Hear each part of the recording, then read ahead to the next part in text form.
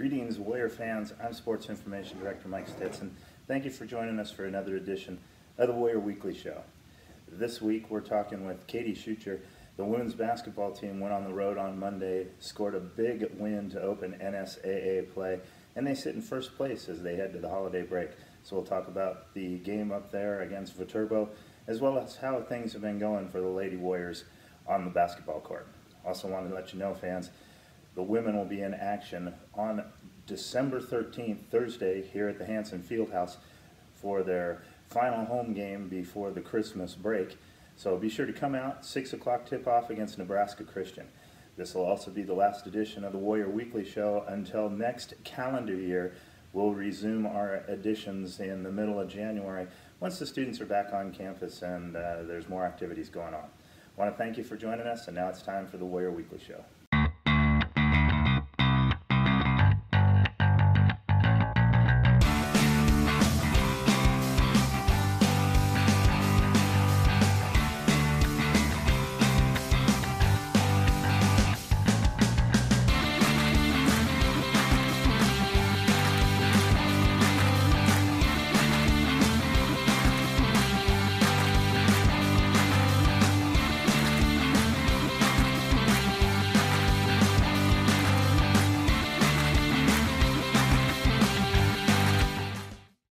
Welcome, fans. Today we're joined by Katie Schutjer, whose team happens to be leading the North Star Athletic Conference. I know it's early in the year, but hey, you know, you got to win the first game, so that's a great start to the year. Yeah. Thanks for joining us today. Thank you. First off, let's talk about, obviously it's only one game. Obviously it's the start of the season, but how big is it to go into the break having part of the lead in the conference and having played that well on the road? Yeah. It's really big for our team from the standpoint that, you know, getting that first conference win, you know, especially after a year, you know, so far this first semester we've had a lot of adversity that I think has hindered some of our playing ability. We haven't been able to really practice our whole team together in quite a while. So being able to start the conference season 1-0 and shooting the ball well, which kind of led to that conference win for us, I think should give them a lot of momentum going into you know, the Christmas break and the tournament we're going to play in, and then hopefully continue on into the conference. You said shooting the ball well. 6 different players in double figures. That's got to be nice to see. You talked earlier this year about not having one go-to player, having a lot of players who could score. And how nice was it that kind of a night? Because obviously they couldn't stop anybody in particular because everybody was doing well. Yeah, you know, we did. We had 5 or 6 players in double figures that night, and you know, I've always known this about our team. We do have a lot of different kids who can score on any given night. You know, we've had yet to have a game where they all have scored on one night, and I think that's obviously what helped lead to the win for us. You know, we had a lot of people step up, not just people who start in the starting lineup, but kids who came off the bench as well. So we had a lot of points off the bench. But our team's able to do that. You know, we're able to score the ball this year, which is something that we haven't had a lot of depth with in the past. It's just, you know, come down to being able to find the consistency to be able to do that every night out. And it seemed like the depth was a factor for you guys. It was a factor earlier in the year when you would have a chance in games and then slowly wear out of steam. But how nice was that? I mean, you guys dominated the fourth quarter. Yeah, that's something that we have kind of struggled with leading up into that game, you know, where we get to that fourth quarter. You know, in every game we've played in the first 3 quarters, we're beating our opponents. It's when we get to that fourth quarter and we are starting to struggle a little bit just because we don't have a lot of bodies that we're playing. But I think it was because we were shooting the ball well. It's always, when teams shoot the ball well, they find that extra momentum going into that fourth quarter, just kind of that extra zing and zip and effort and energy. And so being able to shoot the ball well going into that fourth quarter, I think is definitely what helped keep their spirits, you know, help them find that extra adrenaline to, you know, to keep going and push through the game. It has been a tough pre-conference schedule. You're playing top-ranked teams like Northwestern, Division II teams like Augustana. Has that helped this team develop and become the team that we saw Monday night? I would say definitely. Leading up into Monday's game, the best games, in my opinion, that we've played all year have been against our Division II competition, and then Dordt and Northwestern. I think those were the best 4 games we have played all year, shooting-wise, just playing together as a team, executing, doing the things that we are capable of doing.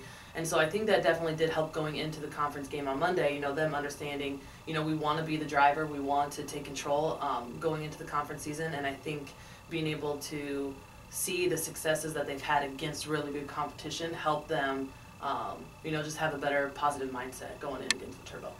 You guys, Simpson this weekend on the road, then you get a home game. Seems like it's been forever since you got to play at home. How excited are you to finish up before the Christmas break with a couple of games here and then off to Florida? Yeah, it'll be a good couple of games. You know, Simpson's a pretty good Division III team, and so it'll be interesting to see what we can do against them because they're going to play a completely different style than what we are used to seeing.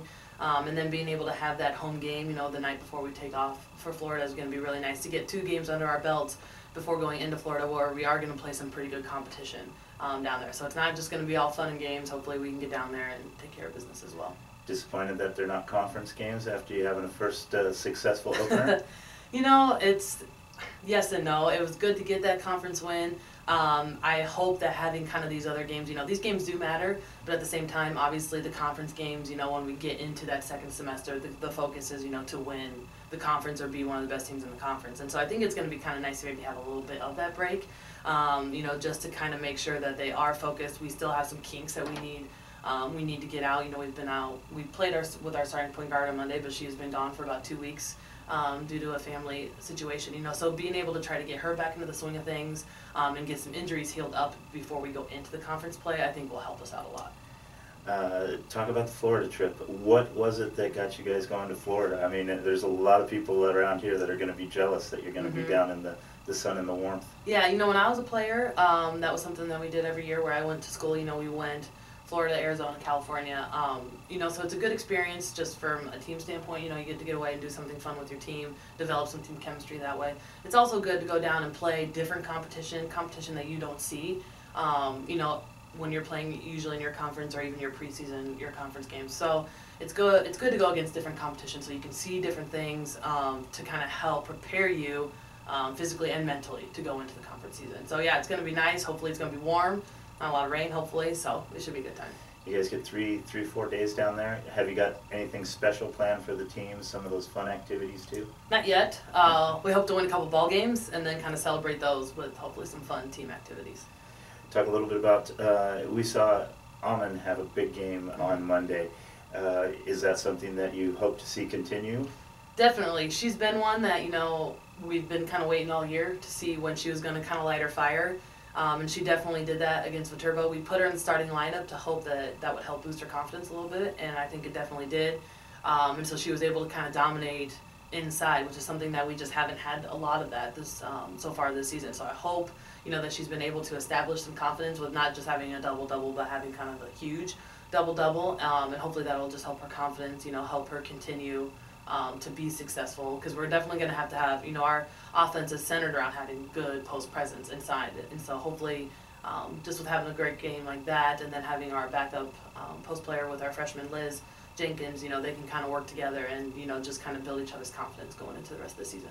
And a couple of the newcomers, Emily and Maricela, they both had strong games. Do you feel like they're now into the flow, the team rhythm, and all of that? They've got the newcomer jitters gone? Yeah, a little bit. They're definitely settling into what we want to do as a team, offensively and defensively. You know, they're both in completely different roles where, you know, especially Emily, she was such a big scorer for her team last year, and we do still look for her to contribute offensively, but it's obviously on a much smaller scale because we do have a lot of people, a lot of kids on this team that can go off on any given night. You know, and having Mods at the point guard, it's been really nice as well because we've been able to move Morgan to a 2 guard, which is a much better position for her anyway. So, you know, our team is definitely much better because we do have those 2 kids kind of stepping in and filling those roles. How nice is it? The finals will get done. You guys can just focus on basketball for a few weeks. How nice would this next few weeks be just to be able to be a team and forget about I think it'll be a lot of fun. You know, that was something I always enjoyed as a player. I enjoyed the Thanksgiving breaks, the midterm breaks, fall breaks, Christmas breaks. I really enjoyed that as a player because you don't have to focus on anything but basketball and having fun with your team. And I think that is going to be a good opportunity for our team to really be able to come together a little bit more and really learn more about each other. And I think that will really help us going into the conference season, just developing a little bit more of that team chemistry, that team unity that I think we do lack on certain nights.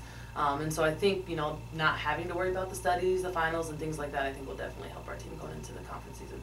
Want to remind you fans, the ladies play Saturday. They're at Simpson. If you feel like it, take a little road trip, go watch the ladies, cheer them on. If you can't, they'll be online. You can watch them.